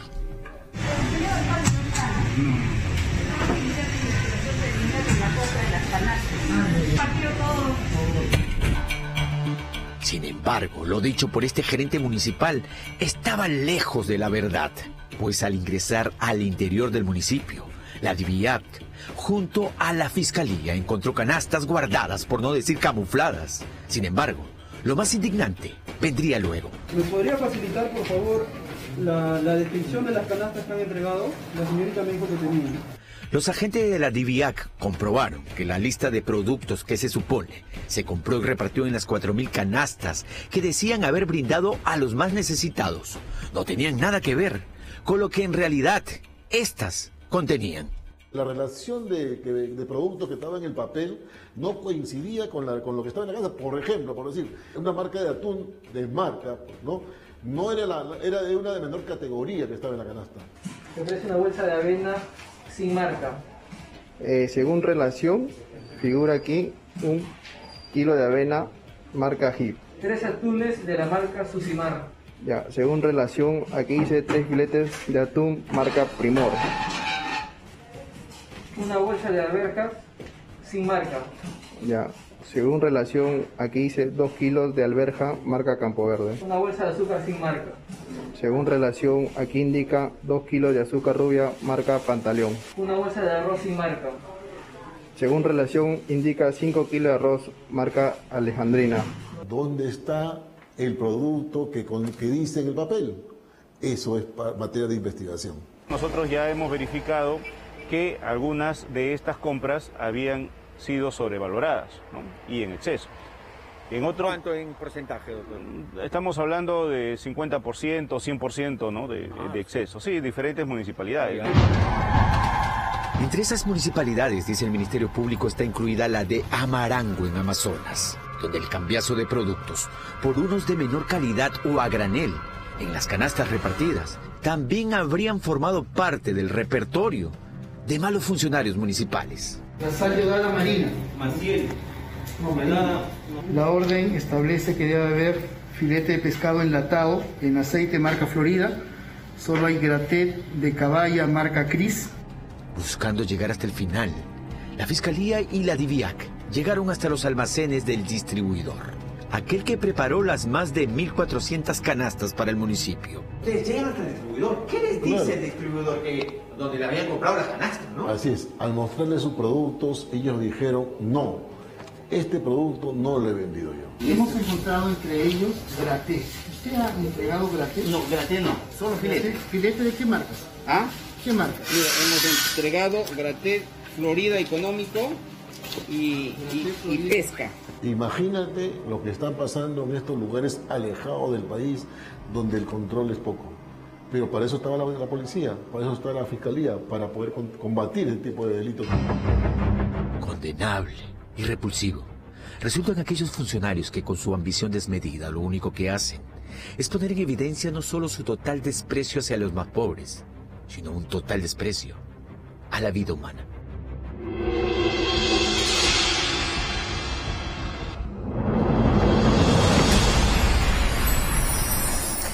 Rigurosidad en las investigaciones para que no quede ningún cabo suelto, porque la tipificación de los delitos en los que se podría haber incurrido están perfectamente delineados en el Código Penal.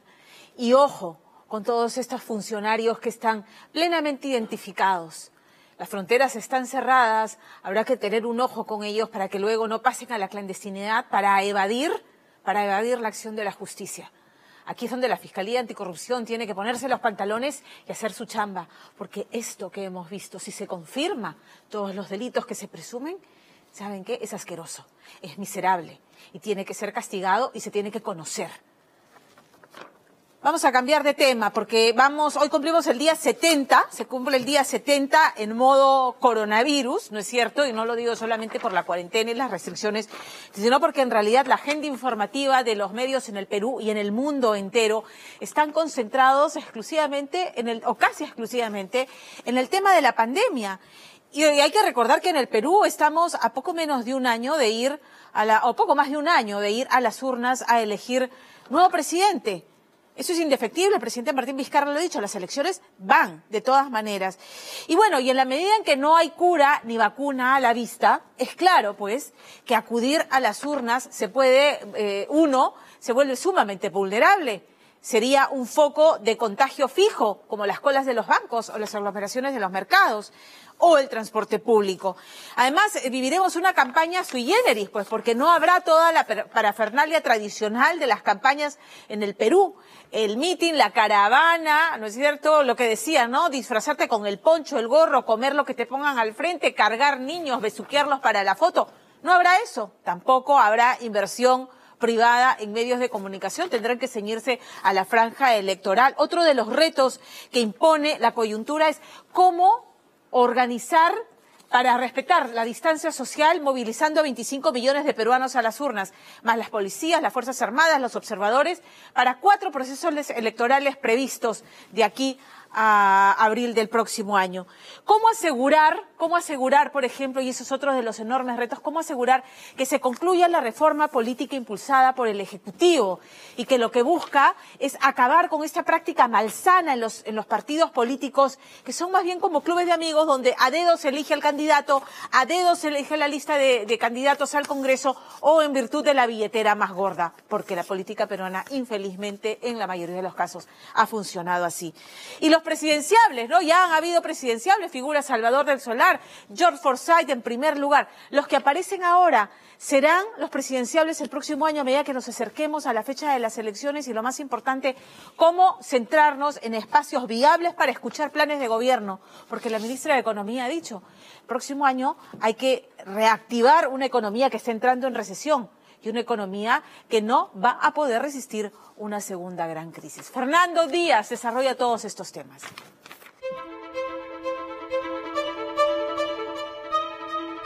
Durante casi 70 días hemos vivido la intensidad de una pandemia que no solo nos ha arrebatado a la fecha más de 3.000 peruanos que fallecieron tras los embates del coronavirus. Llevamos más de 2 meses resistiendo estoicamente la viralización de una emergencia que nos ha llevado a incluir en nuestro vocabulario términos salidos de un libro de medicina, de un vademecum o un manual de estadísticas. Curvas, mesetas, cercos, pruebas rápidas, mapas de calor, cuarentena. Estamos en modo COVID, a tal punto que nos hemos olvidado que en menos de un año enfrentaremos a otro virus del que jamás hemos podido inmunizarnos. Ese que dura 5 años y que nos lleva a elegir casi siempre al mal menor. Si no tomamos medidas, estamos colocando en un alto riesgo a mucha gente. Porque si en los mercados se decía que era un foco de infección, las elecciones se pueden convertir también en eso.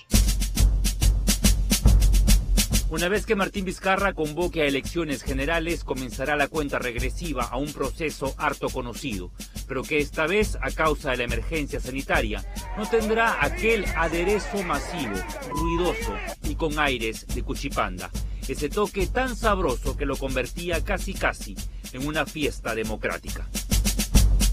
Termina siendo un sancochado en el cual nadie va a entender qué propone quién, ni quién es el mejor candidato, es una elección caótica. Estamos a contrarreloj. El Congreso tendría hasta la quincena de julio para debatir y aprobar las reformas que darán marco a las elecciones generales 2021 y donde se deberá decidir si se suspenden o no las elecciones primarias programadas para noviembre, mientras que las elecciones internas de las agrupaciones políticas se podrían realizar de manera virtual. Lo que, digamos, está en discusión son las primarias internas cerradas, las que serían seguramente en el mes de septiembre, en la que los partidos eligen a sus candidatos. Por lo pronto, Omar Chejade, presidente de la Comisión de Constitución, anunció esta semana que ya existe un consenso en este grupo de trabajo para que las primarias se suspendan hasta el 2022. La incógnita es qué pasará con esos partidos llamados cascarón, que si no se presentan esta vez, perderían la inscripción.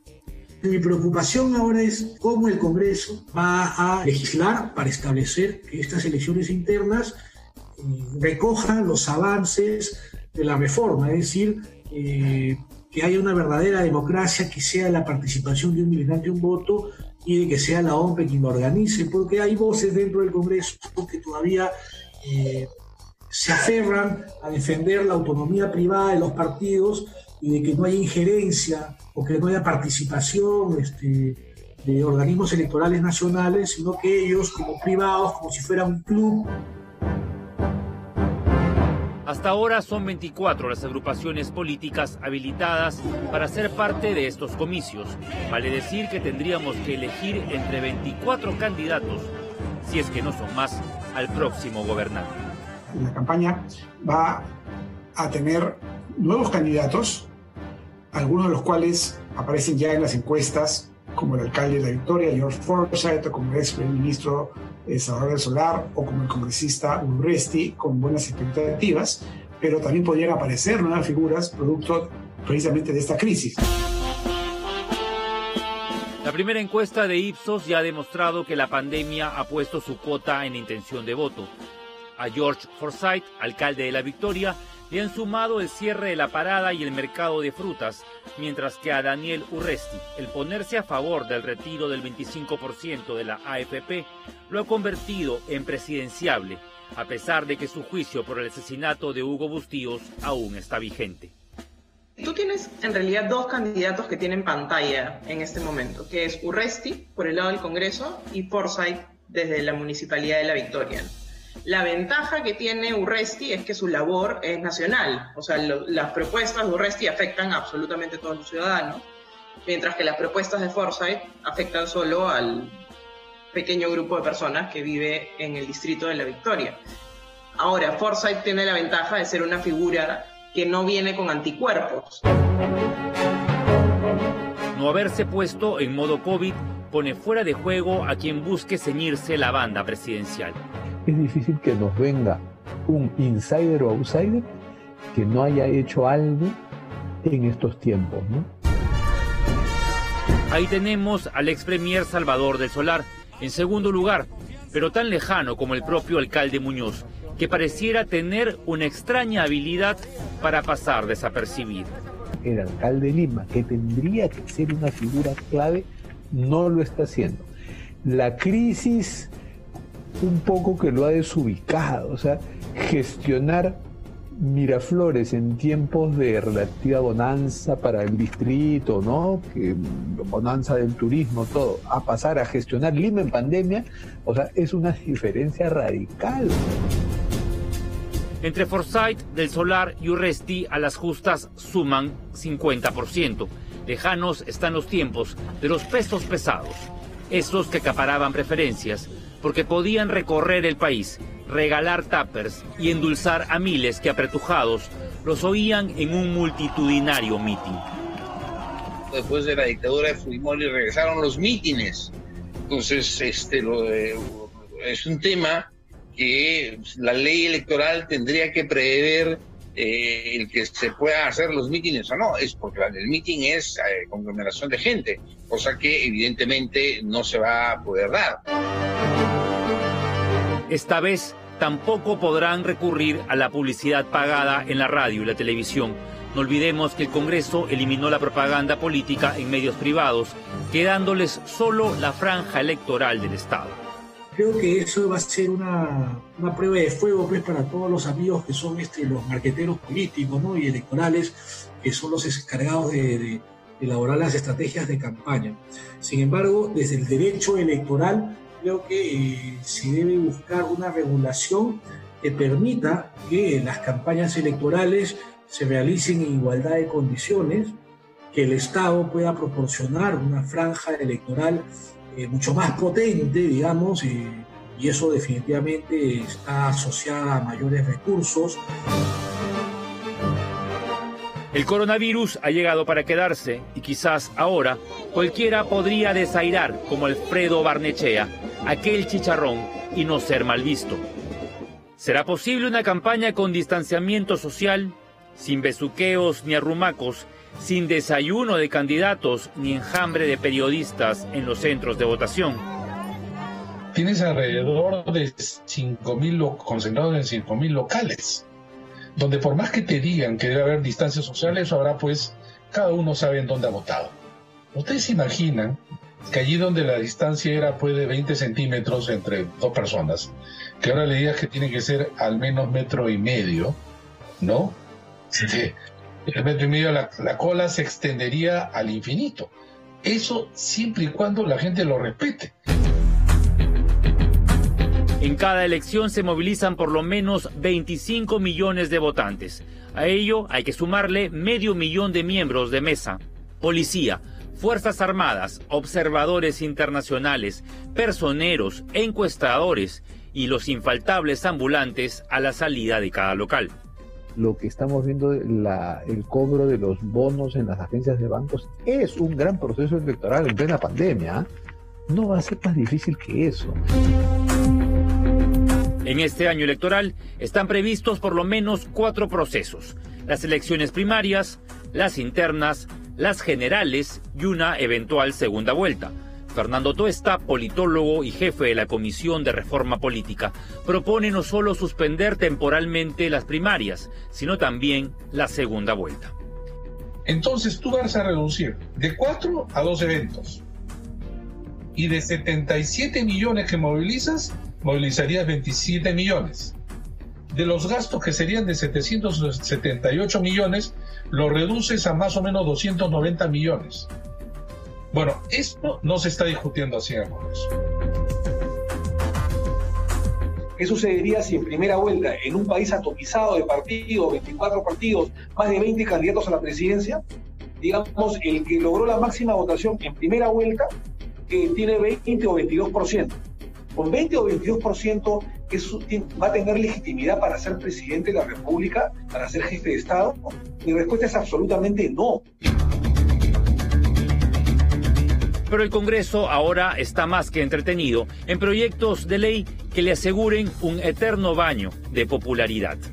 Todas las leyes que han aprobado hasta el momento han sido leyes que han tenido un amplio consenso, no han sido votaciones cerradas.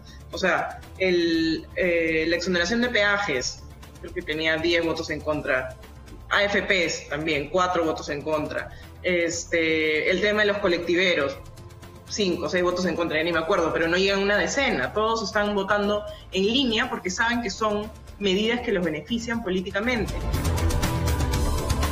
Y yo creo que las autoridades, tanto el Congreso de la República como el Jurado Nacional de Elecciones, la RENIEC y la OMPE, tienen que considerar la necesidad de hacer ajustes tanto a los requisitos que nos piden a los nuevos partidos y a algunos de los partidos viejos que están ya actuando en el Congreso, pero que no cumplen todos los requisitos que la ley establece, que la nueva regulación establece. Al exministro de Defensa, Jorge Nieto, la llegada del coronavirus lo sorprendió en plena recolección de firmas para inscribir el partido del buen gobierno con el que pretende candidatear a la presidencia. La pandemia ha convertido en absurdos algunos de los requisitos vigentes en la ley electoral. ¿Qué sentido tiene pedir 65 locales para reuniones públicas de comités provinciales si es que la emergencia sanitaria, que seguramente se va a prolongar más allá de que la cuarentena se prolongue o no, si la emergencia sanitaria me impide hacer reuniones de más de un número X de personas? No tiene ningún sentido. Mientras sigamos en cuarentena o en estado de emergencia, no habrá forma de recolectar firmas ni acreditar el número de militantes. En donde sí deben estar plasmados los efectos del COVID-19 es en los planes de gobierno. La economía peruana ha utilizado todas las líneas de crédito y buena parte del PBI para la entrega de subsidios. ¿Cuáles son las obras que se van a priorizar? Si nosotros pudiéramos saber eso, nos sentiríamos mucho más tranquilos, porque diríamos efectivamente en el 2021 probablemente se pueda hacer poco, pero en el 2022, 23, 24, 25 nuestro PBI podría crecer porque ya tenemos claro que tenemos un grupo de inversiones públicas que se van a llevar a cabo. Eso significa que todo el aparato estatal tiene que prepararse para eso. La ministra María Antonieta Alba ha dicho que la economía peruana no podría resistir otra crisis más. Quienes tienten el poder ejecutivo deben tener claro el terreno que pisan y los electores analizar propuestas que defiendan la inversión. ¿Cómo vamos a lograr que no solamente las grandes inversiones, que por supuesto nos interesan muchísimo porque son la locomotora que jala, también tenemos muchas inversiones privadas pequeñas? Hoy día estamos perdiendo muchas empresas de todo tamaño, empresas medianas y pequeñas en este momento, ¿no? Entonces reponer la capacidad productiva del Perú es una tarea realmente muy preocupante y no se puede dejar a la improvisación ese tema. Mientras tanto, se han dado escaramuzas entre el Ejecutivo y el Legislativo que desenfocan el real objetivo de los peruanos en esta coyuntura. Martín Vizcarra ha dicho que no será candidato y debe no solo honrar su palabra, sino también impulsar y garantizar el cambio de mando. Algunos dirán, en realidad no quiere hacer nada porque se quiere quedar, por ejemplo, ¿no? Cosas por él, ¿no? Entonces, por lo menos los miembros de la comisión estamos claramente, digamos, bajo la idea de que el 28 de julio es lo que se debe preservar. 28 de julio es cambio de mando, ¿no? Algunos dicen, ¿quieren cambiar la fecha para quedarse? No, las fechas son movibles, con tal que el 28 de julio no sea movible. Con pandemia o sin pandemia habrán elecciones presidenciales en cámara secreta con mascarilla y con voto electrónico. El tiempo corre. No le echemos luego la culpa al coronavirus de la improvisación.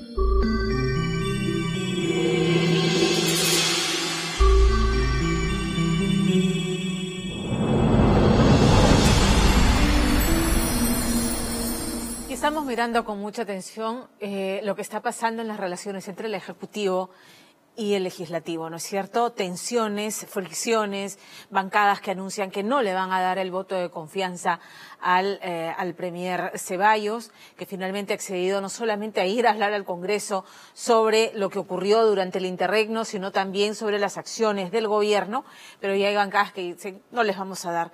El problema es que tenemos un ejecutivo o un presidente que no tiene representación en el Congreso, que no tiene bancada, que no tiene operadores políticos y que claramente tiene todos los ojos, incluso también a todo su Consejo de Ministros enfocados en atender la pandemia.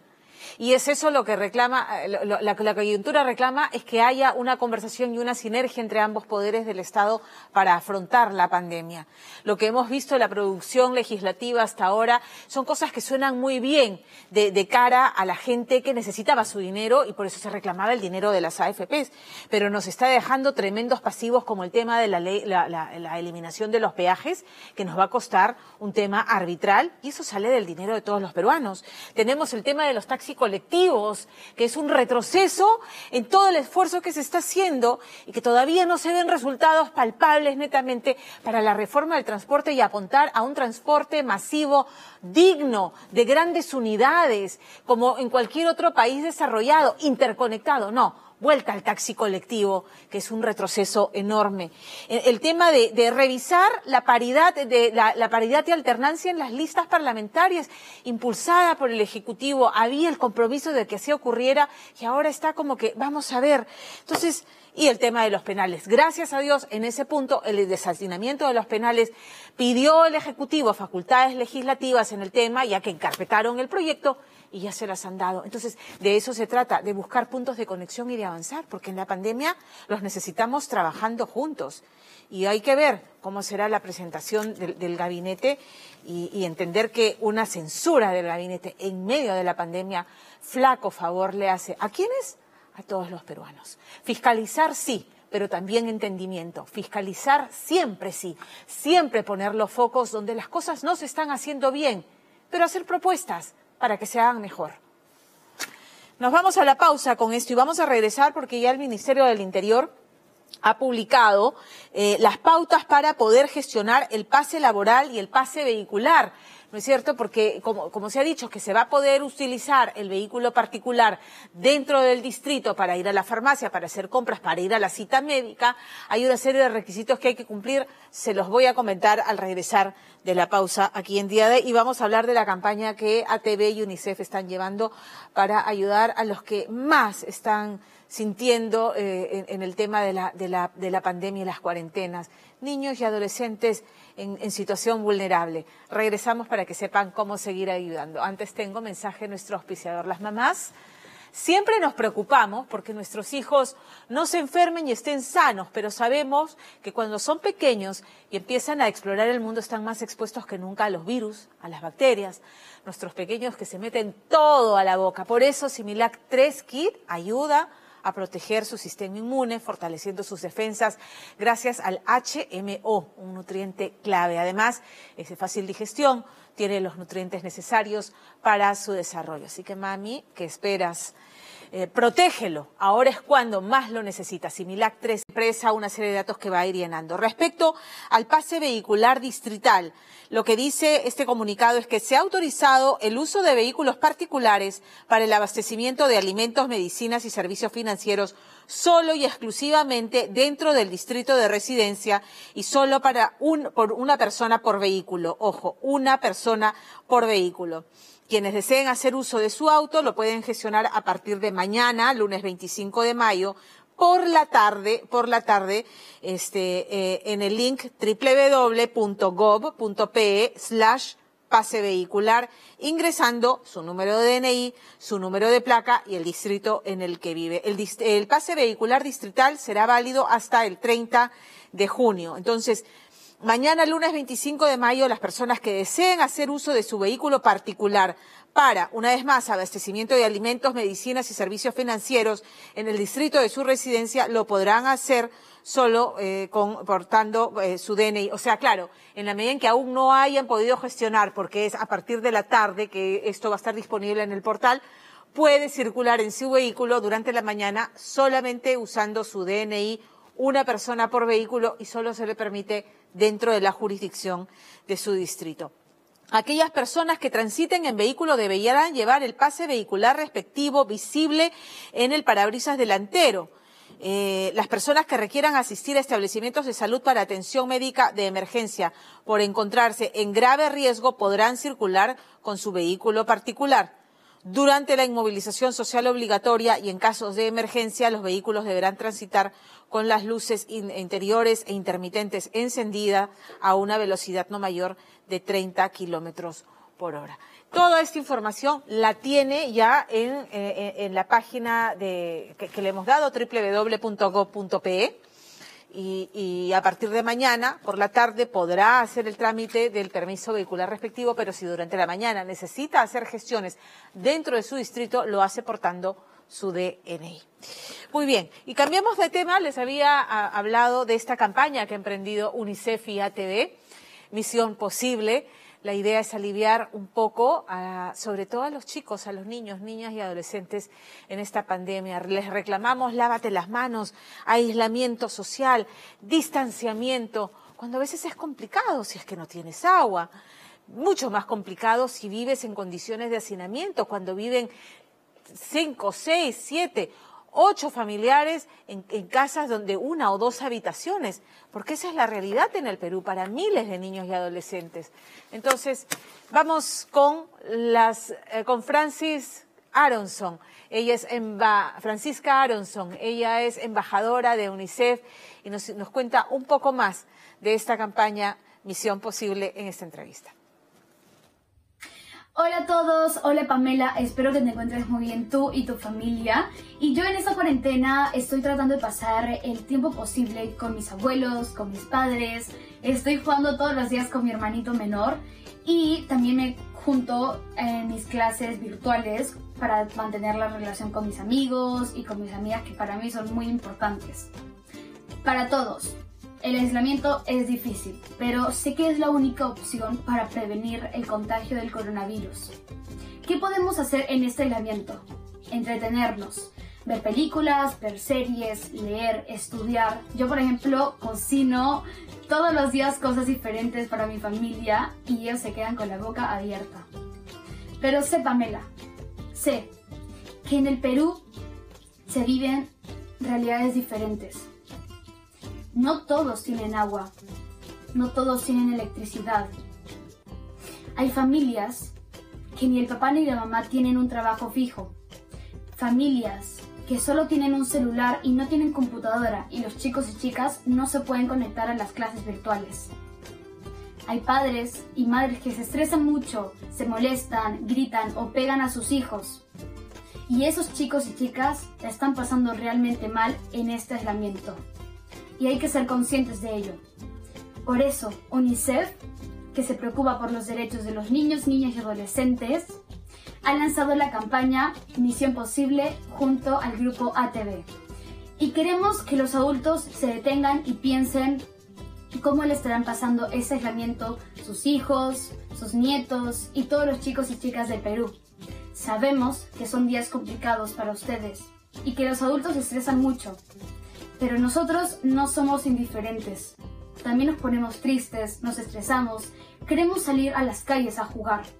Otra cosa que nos preocupa mucho es cómo hacen los chicos y chicas que se tienen que lavar las manos y no cuentan con agua potable.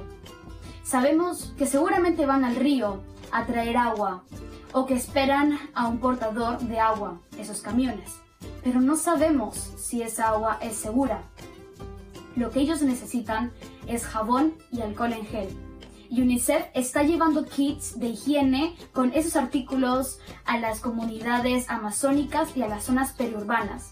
Pero para llegar a más niños y niñas necesitamos el apoyo de todos. ¿Y cómo nos puedes ayudar? Ingresando a unicef.pe y dejando tu donación.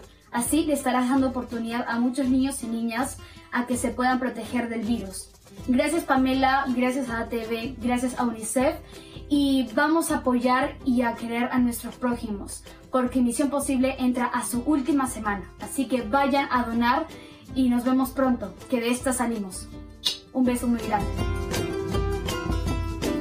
Hermosa Francisca, y está en Suecia con su familia cumpliendo esta cuarentena, que en realidad en Suecia es uno de los países donde no se ha impuesto la cuarentena obligatoria y están aparentemente navegando en esta pandemia de una manera más o menos segura. Entre a www.unicef.pe y dona. Es muy intuitivo también el menú para que usted pueda entrar, donar, y le aseguro que esa donación llegará con estos kits a las manos que lo necesitan. Yo con esto me voy a la pausa, pero antes, mensaje de nuestro auspiciador. Si me ayudan, por favor. Les cuento que al consumir colágeno, el cuerpo apenas asimila una pequeña porción de este y el resto lo elimina. Biosil tiene una molécula. Llega gracias a Yo me quedo en casa. ACE, Head and Shoulders, Similac 3 Kit. Interbank, es tiempo de ir por más.